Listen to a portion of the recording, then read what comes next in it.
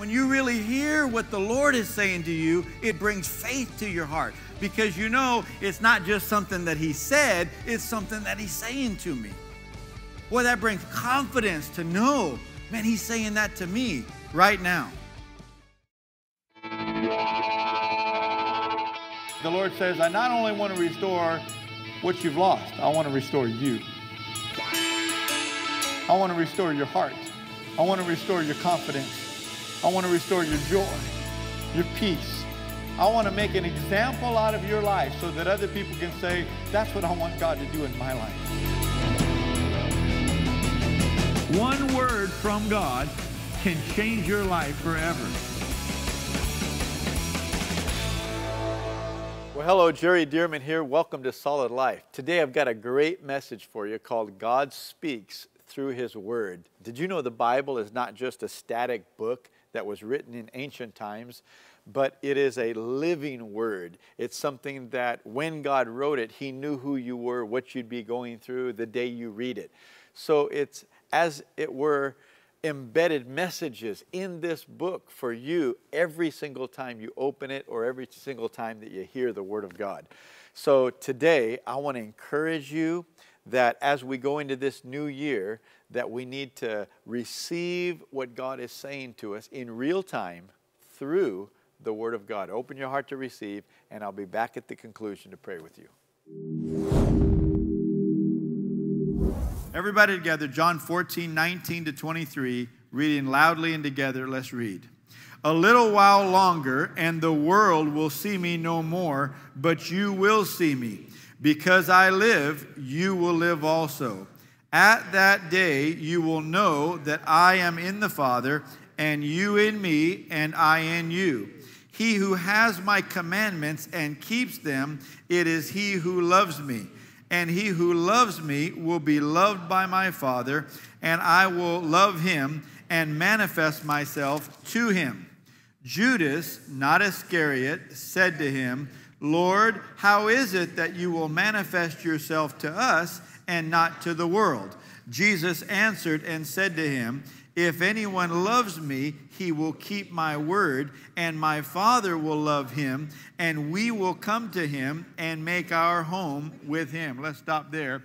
A very interesting passage that I think most people in the body of Christ would either not understand or just miss the power of. So Jesus is talking this night before He died, and He said this. He said, I have many things to say to you, and you can't bear all these things. We're going to get to that in just a minute. He said, whoever loves me and keeps my commandments, I love, and I'm going to come and reveal or manifest myself to him. He said, a little while longer, and the world won't see me anymore, but you'll see me. Now listen to this part.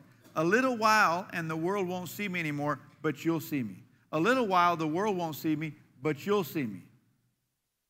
So Judas, not Judas Iscariot that betrayed him, but a different Judas, said, Lord, how is it that you're going to reveal yourself to us, but the world won't see you? How will we see you, but they won't see you?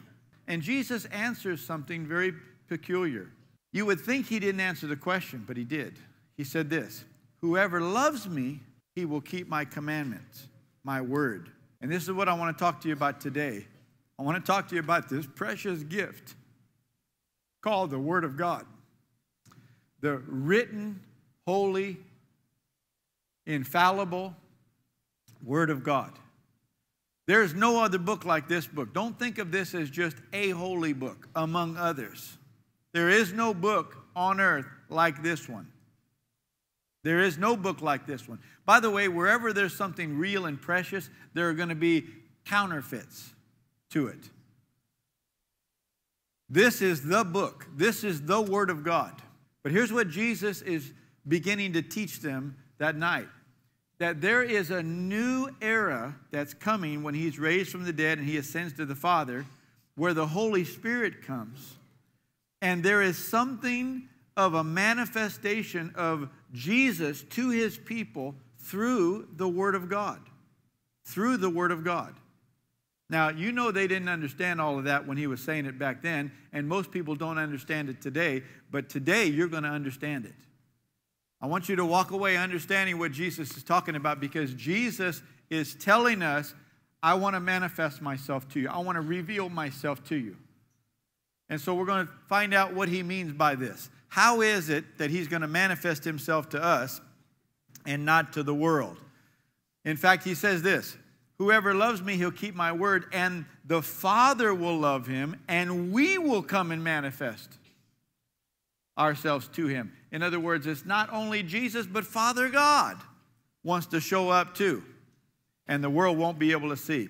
So let's talk about this. First of all, in John 10:27, you remember Jesus said this, my sheep hear my voice, and I know them, and they follow me. My sheep hear my voice. My sheep hear my voice. My sheep hear my voice, and I know them, and they follow me. Now, how do we follow the Lord? Somebody said, are you a follower of Jesus? Yes. How do you follow him? Well, what do you mean? Well, you said you're a follower of Jesus. How do you follow him? I go to church. Okay. Do you go to the church he goes to, or what? How do you follow Jesus? How do you follow Jesus? See, following Jesus is not just putting a fish on the back of your car or showing up at church periodically. Following Jesus is something literal, like, do you follow him? And if so, how do you follow him? Notice what he said here. He said, my sheep hear my voice, and I know them, and they follow me. How do they follow me? His voice. And when you really hear what the Lord is saying to you, it brings faith to your heart, because you know it's not just something that he said, it's something that he's saying to me. Boy, that brings confidence to know, man, he's saying that to me right now. Now listen to what Jesus said in John 16:12. This is the same night, the night before he died. He said, I still have many things to say to you, talking to these disciples. I still have many things to say to you, but you cannot bear them now. However, when he, the Spirit of truth, has come, he will guide you into all truth. Now notice this. Jesus says to them, I have many things to say to you. I have many things I need to say to you, but you can't bear it now. Why? Man, well, here it is. The night before I die, I'm going to be arrested in just a little while. We got to get out to the Garden of Gethsemane because I need to pray to my Father. And, you know, I've told you about my death. I've told you about the resurrection. You're trying to put all these pieces together. I've told you I'm leaving, and your heart is sorrow. And I've got a lot of other things that I need to say to you, but you can't bear it all right now. However, I have a plan of how I'm going to speak these things to you. When he, the Spirit of truth, is come, he will guide you into all truth. Okay, so you're asking, but what about the things you have to say? He said, that's what I'm talking about. I have many things to say, but you can't bear them right now. However, when he, the Spirit of truth, has come, he will guide you into all truth. Now that's chapter 16. In the very next chapter, Jesus is praying to his Father. And in verse 17, he says, sanctify them by your truth. Your word is truth. See, so when Jesus says the Spirit of truth, or the Holy Spirit, is going to come and guide you in the truth, he's saying, look, the Holy Spirit's going to guide you in the Word of God. Yes, truth in general, but specifically in the Word of God. Your word is truth. Your word is truth. I have many things to say to you, but you can't handle it all right now. However, the Holy Spirit's going to come, and he's going to guide you into all truth and share with you the things that I'm saying to you. And we could add, at just the right time when you need it, if you have ears to hear. At just the right time. Now, how is that? This is what I'm telling you today. This book is not an ordinary book. This is not just a book of stuff God said a long time ago that has somewhat relevance for today. No, Hebrews 4:12 says, the Word of God is living and active. These words are living, they're alive. The Christmas season is a time to be reminded that Jesus came so we could receive His love and His salvation, and share that love with others. As we approach the beginning of a new year, Jerry Dirmann would like to encourage you by giving you a special free audio series. It's titled, Seeing Your Word Come to Pass, which is designed to encourage you and show you how you can see not only God's promises come to pass in your life, but also how to discern what God has said to you for this coming new year. You can download this exciting series absolutely free by visiting jerrydirmann.com, or you can receive the 6-CD version of this groundbreaking series for your gift of $35 by calling 1-800-544-8000 or by visiting the online store at jerrydirmann.com. And as you prepare for the new year, it's a perfect time to focus on God and to allow God to give you a fresh start for this new year. And we can't think of a better way to do that than with our OSL Online Discipleship System. This program is also free at jerrydirmann.com. Just click on OSL Online. Thousands have already been changed by Operation Solid Lives because it fills you with the Word of God so you can develop a deeper relationship with God and more clearly discern what God is saying to you. Your life can be absolutely changed by the Word of God in the coming new year. Visit jerrydirmann.com or call 1-800-544-8000 today to receive these life-changing resources. The Holy Spirit now, He worked with every single author of the Bible to inspire them to write those words in just the right way. But think about this. Thousands of years later, in some cases, here you are, and you open your Bible, and you begin reading a certain passage. And Jesus said, the Spirit of truth is going to guide you in that truth. The same one who inspired the person to write it is now sitting with you as you read it, or you're sitting in church and you're hearing that passage. The same one. And you're going through a particular challenge in your life. You need instruction. You may not even realize how desperate you are for guidance. You're about to make a mistake. You're about to go the wrong way, and you don't know it. But here you are reading this passage. The same Holy Spirit that wants to convey what the shepherd Jesus is saying to you today, because you're desperate to hear it, knew that the day He inspired that passage way back when. Let me say it this way. Whenever you're reading the Bible or hearing from the Word of God, hearing the teaching of the Word of God, the Holy Spirit could not have not known when He inspired that text that you were desperate to hear something. And so even though, yes, Moses is writing to the Israelites, Paul to the churches, Matthew to the Jewish people to bring the gospel, yes, they all have their general intentions. But when the Holy Spirit was authoring that, He's also thinking something that Paul's not thinking, that Matthew's not thinking, that Zephaniah would not have known. That you need something from Jesus on that particular day when you're reading it.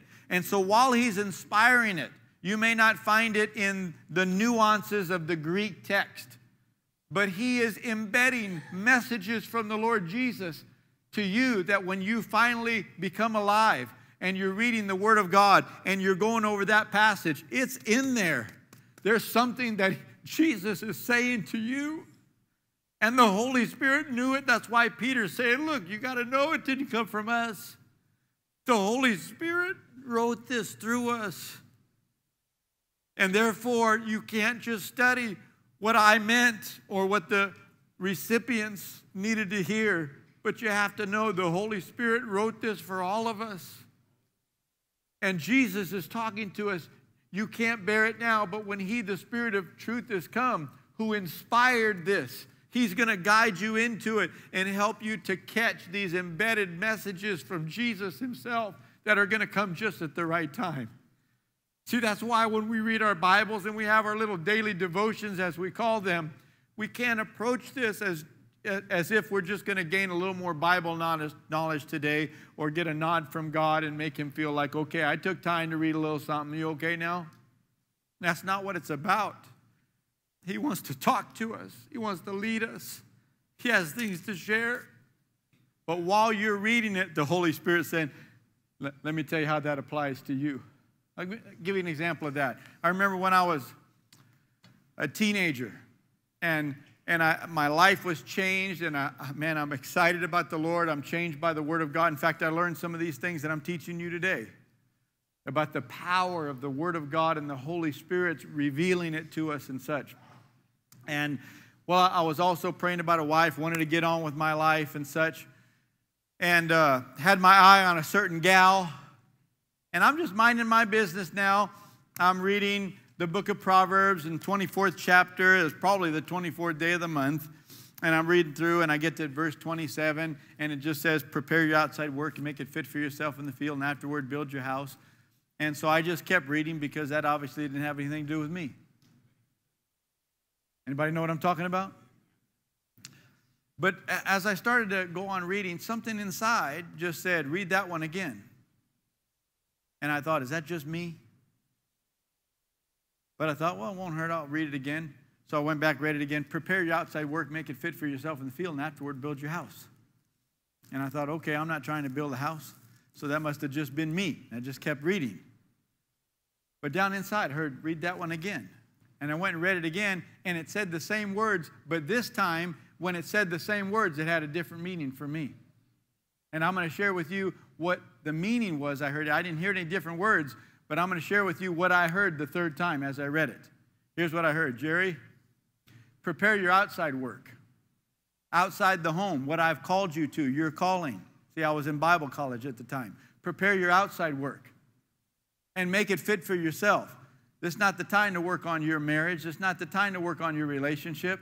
I'm trying to work on you. I'm trying to get you ready for something I've called you to do. And it's not time for you to be distracted with a relationship. I'm still working on you. You're not in shape for what I've called you to do yet. Prepare your outside work. Make it fit for yourself. See, what I want to do is I'll find a gal, we'll get married, and we'll get in the ministry together. He's saying, no, I want you to make it fit for yourself. Because I've got things I got to work on you. You get into a marriage, and now I'm having trouble getting you to focus on your part. What's your deal? Prepare your outside work. Make it fit for yourself in the field. And afterward, build your house. That word afterward just got big on the page. Afterward. There will come that time. Then you'll work on that. But right now, I need you to focus on what I've called you to do. That's not what I wanted to hear. The shepherd doesn't always tell you what you want to hear. That's not what I wanted to hear, but I knew I'd heard from God that day. The Lord's saying to me, I've got you right where I want you. Don't follow your emotions. Now, see, I was so lonely. Whenever I hear somebody say they're lonely, man, my heart's tender toward that because I know what it's like to be lonely. You can be in a big crowd and be lonely. You can be in a marriage and be lonely. But you can also be alone and be lonely. And loneliness is a horrible feeling. And so often we make decisions to address the feelings and the emotions of our heart. And we don't follow the shepherd. We're following emotion. Because we think, well, God loves me. He wants my emotions to feel good. So, I just start working to get these emotions taken care of. But what you don't realize is you're not following the shepherd. My sheep hear my voice and they follow me. But what is the Lord saying to you? Well, I know He wants me to be happy, so He wants me to be in a relationship, so I'm working on a relationship. Yeah, but what's He saying to you? You may have the cart before the horse. So you may get ahead of yourself and mess up the plan. And I knew the Lord was saying to me, now's not the time. Now's not the time. I need you to focus on you. And praise God, we went some time there, and we did. And I finally got hired in the ministry in June of 1986 as the youth pastor of our church, not this church, but another church.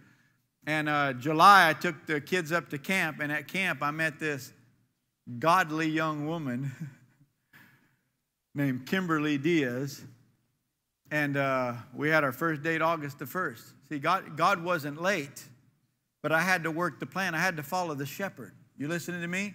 Now, she didn't come the next month after the Lord gave me this scripture, or the next year, but she wasn't late.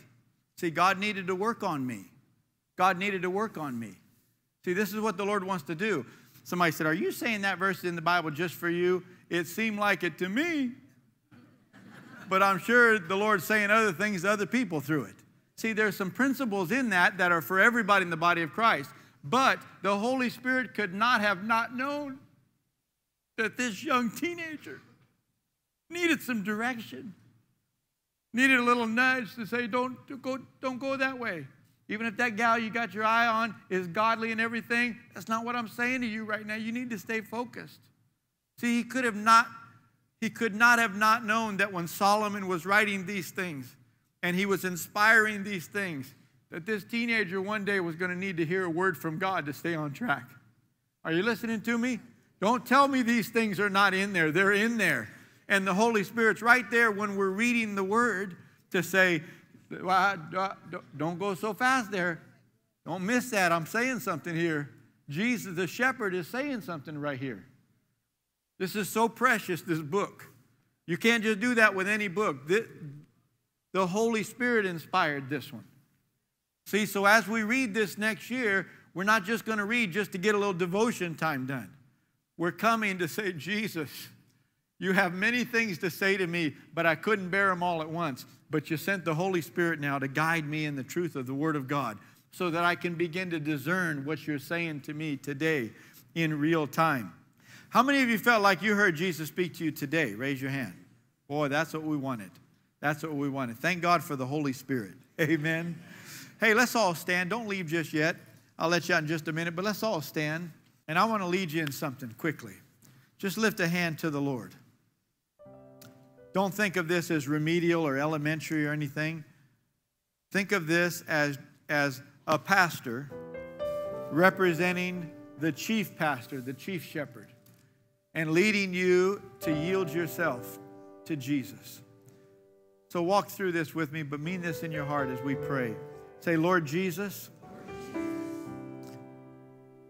we've looked at your word today. You have many things to say to me. And you sent the Holy Spirit to guide me in the truth, to guide me in the Word of God, which He inspired, so that I can hear what you're saying to me. So I open my heart. I yield myself to you. I give you permission to speak to me, to be my Lord, my guide, my instructor. I give you permission to correct me because you are God and you created me and you bought me with a price. Help me to yield myself to you. Help me to discern your voice. I want to please you. I want to do whatever you want me to do. Well, that was a portion of the message. God speaks through His Word. And right now, as we're preparing to turn the corner into the new year, this is the perfect time for us to sort of recalibrate, to reset, to realign our focus, to allow God to give us a fresh start for this new year. And let me share with you one huge, amazing way that so many people have received a reset from God. It's called discipleship. OSL Online is a tool, a free tool, mind you, that God has used with hundreds. And I mean, we're on track to have over 3,000 people a year graduate from one of these levels of OSL Online. What this does is it fills you with the Word of God and sensitizes you so that you can begin to discern what God is saying to you in real time. God is real, and He wants to speak to you. And so this new year, start the year off right. Give God 4 weeks. That doesn't mean you need to quit your job, but give God 4 weeks. And fill yourself with the Word of God and let Him begin to take you up to a whole new level of living. If you go to jerrydirmann.com, you'll click on the button that says OSL Online, and it'll walk you through the whole process of how your life can be absolutely changed by the Word of God. Well, listen, don't forget to set your DVR so that you can have all of these programs available to you. And let me just wish you a happy new year, and may the Lord take you up to a new level of glory in 2017. We'll see you next time. The Christmas season is a time to be reminded that Jesus came so we could receive His love and His salvation, and share that love with others. As we approach the beginning of a new year, Jerry Dirmann would like to encourage you by giving you a special free audio series. It's titled, Seeing Your Word Come to Pass, which is designed to encourage you and show you how you can see not only God's promises come to pass in your life, but also how to discern what God has said to you for this coming new year. You can download this exciting series absolutely free by visiting jerrydirmann.com, or you can receive the 6-CD version of this groundbreaking series for your gift of $35 by calling 1-800-544-8000 or by visiting the online store at jerrydirmann.com. And as you prepare for the new year, it's a perfect time to focus on God and to allow God to give you a fresh start for this new year.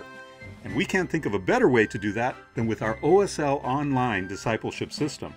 This program is also free at jerrydirmann.com. Just click on OSL Online. Thousands have already been changed by Operation Solid Lives because it fills you with the Word of God so you can develop a deeper relationship with God and more clearly discern what God is saying to you. Your life can be absolutely changed by the Word of God in the coming new year. Visit jerrydirmann.com or call 1-800-544-8000 today to receive these life-changing resources. Solid Life with Jerry Dirmann is made possible by the generous gifts of those who have joined hands with us to take the message of Jesus Christ around the world. Jerry Dirmann Ministries is building solid lives around the globe through the life-transforming power of the Word of God by discipling people in every nation. For more information about Jerry Dirmann Ministries or one of the Rock's many campuses around the country, please go to jerrydirmann.com. Write to us at P.O. Box 4970, Anaheim, California 92803, or call us at 1-800-544-8000.